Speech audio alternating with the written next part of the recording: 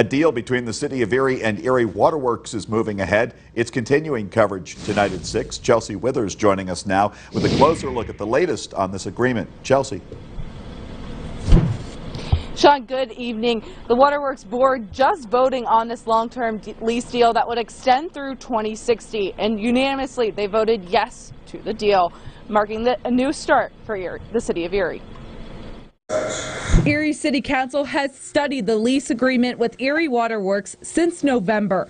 Council approved the deal that will extend to 2060, leading to the question, why now? We needed it. COVID really put a dent in our budget. Over $3 million in debt because of COVID is just not acceptable. The budget's still going to be a challenge because we want to make sure that is invested wisely, and we still have to look at our expenses. When the city first proposed the deal, it was based on $95 million from the Water Authority to help with long-term debt. Now, with the current interest rates, the city could receive up to $101 million.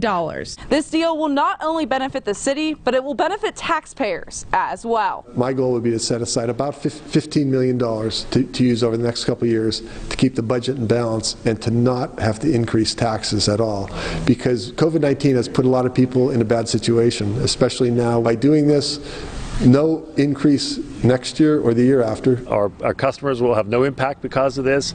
That was one of the things we stood firm on, that it couldn't have any negative impact to our customers, and I think it's a win-win for both parties. Now that Council and the Waterworks Board have approved the agreement, the authority will begin the process of obtaining a loan, which is expected to take a couple of months.